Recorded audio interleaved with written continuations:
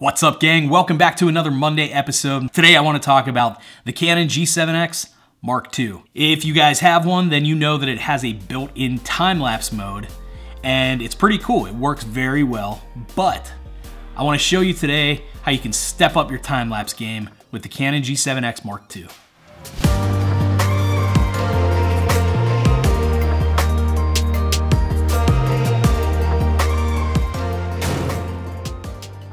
So all we really want to do is just put some super glue on the top of the Ikea egg timer and fix that bolt right onto the top. Now you're going to want to let this thing dry for about a half an hour, maybe 45 minutes, and you'll end up with something like this. Everybody's got a Joby Gorilla Pod, right?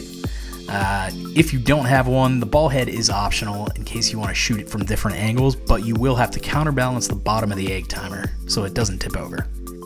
Throw your quick release on there and get your camera into time-lapse mode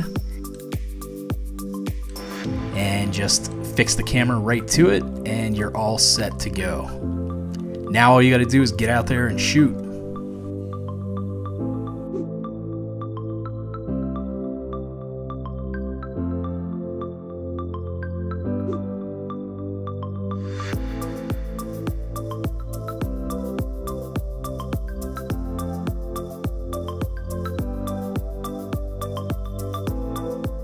All right, so it takes a little doing, and you just have to attach this screw right here to the Ikea egg timer. But once that is taken care of, then you're gold. If you want, the Canon G7X is a little heavy. So this would be a little top heavy. If you want, you can go get big like metal washers, and you can just glue those to the bottom of this to give the bottom some more weight. But that right there is how you step up your game as far as time-lapse mode goes.